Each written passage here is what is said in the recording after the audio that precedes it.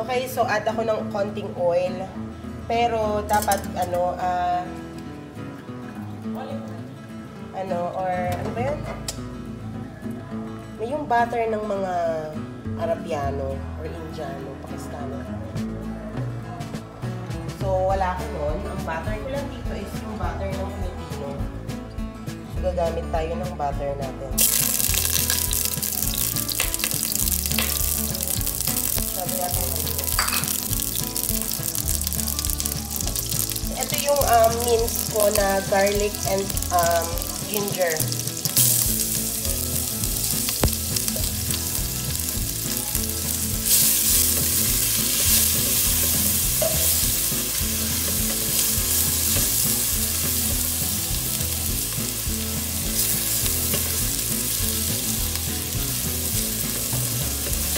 Masyado siyang mainit kasi Dutch oven naka-casserole yung gamit ko. And then, lagay tayo ng onion. Siguro kalahating kilo ng onion to. Pinagsama ko yung puti para sa sweetness. Tapos, naglagay din ako ng red para yung medyo maanghang-anghang and aroma. Sabi ni Ruby, meron akong ano dito, guys. Meron akong critic. Ayun. Hindi naman natin nasunog yung bawang natin. Yung ilalim lang ng pan. Kaya huwag tayong tabahan na baka mapait siya later. So, ika-caramelize lang natin to and then babalik tayo mamaya. So, yung biryani rice natin, na-drain ko na 80% na rin siya. So, guys, i-chika ko lang sa inyo, no? Ito yung ginamit kong Kahinur's Special Charminar Basmati Rice. So, nabili ko to sa SM Hypermarket sa Mall of Asia. 1 kilo siya, guys. Mura lang to, guys. Parang 100 something lang. So, hindi ko sinasabi na ito yung gamitin nyo, ha. Pwede kayong gumamit ng kung anong meron kayo na basmati dyan. So, guys, ngayon na nag-caramel na yung ating onion. Lagay ko na yung tomato.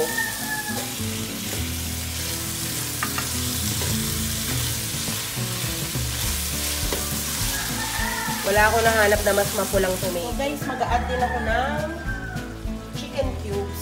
Alam ko naman na yung gagamitin kong spices is enough nang maglasa siya. Kaya lang, yung chicken cubes kasi is nag-a-add ng chicken-ish flavor. Matawa si Ruby yan. Chicken-ish na flavor. So, naglagay ako ng 2 cubes. Haluin lang natin. Oh, ayan, may translator ako dito. May human translator ako. It brings out the chicken flavor, guys.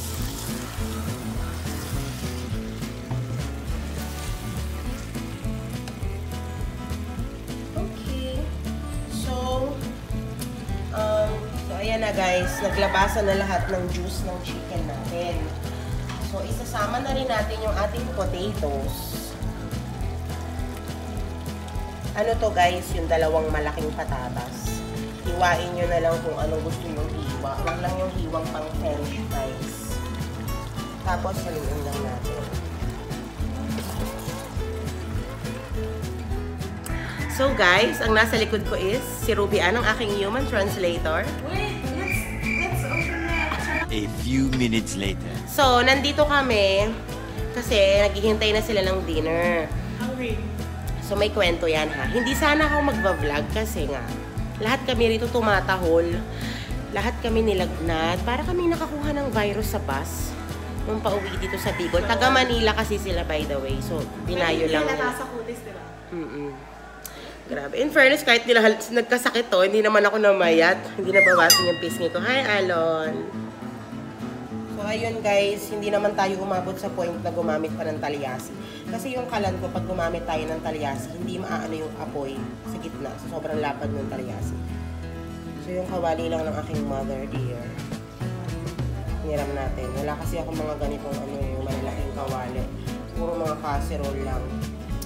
So, lutuin lang natin yung potato ng konti. Lalagay ko na yung ating spices. Saan daw nabibili si Sean? Nabibili po siya sa mga supermarket. Or, kung meron po kayong yung mga Indian, Incredible India na mga store.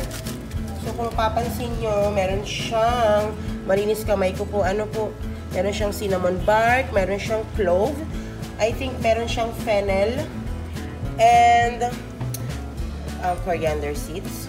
Huwag ako nagpakamali. And chili.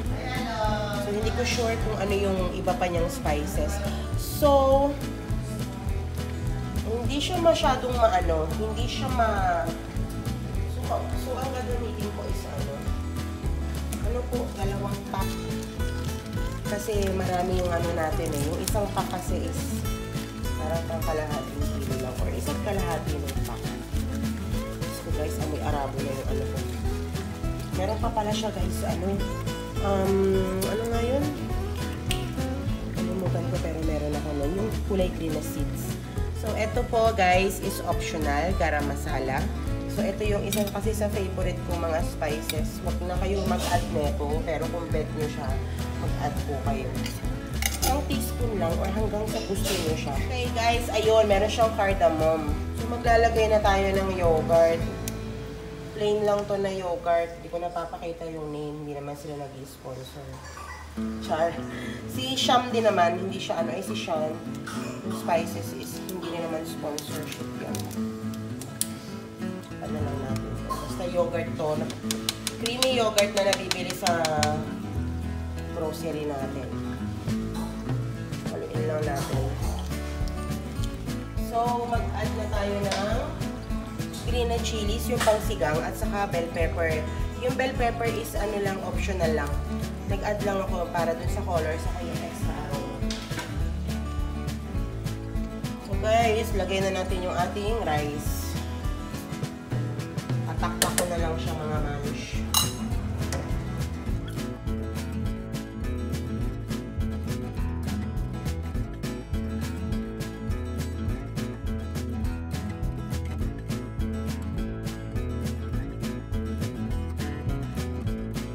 So guys, naglagay na ako sa plato ng kakainin ko. So, pwede nyo i-adjust yung saltiness niya. Pag natatabangan kayo, mag-add na lang kayo ng salt. Kami kasi hindi na. So, okay na sa amin to. So, ayan na siya. And, kain na tayo. So, guys, we're done. Thank you for watching. At I hope na nag-enjoy kayo. Don't forget to subscribe and hit the like button. Hit the like button. Press the like button. Sige, ayan. Pakiulit nga. Comment, subscribe, and hit the like button. Bye!